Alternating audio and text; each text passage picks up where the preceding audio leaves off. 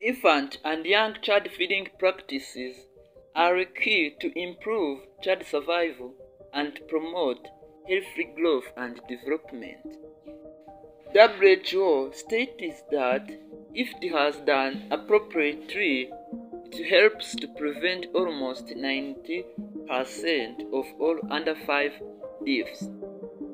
According to World Health Organization, those infant and young child feeding practices are below.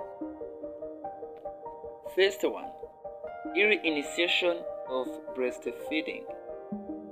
Second one, exclusive breastfeeding within first 6 months. Third one, timely introduction of complementary foods. Fourth one, minimum dietary diversity. Fifth one, minimum meal frequency. Sixth one, minimum acceptable diet. We don't go in detail one per one.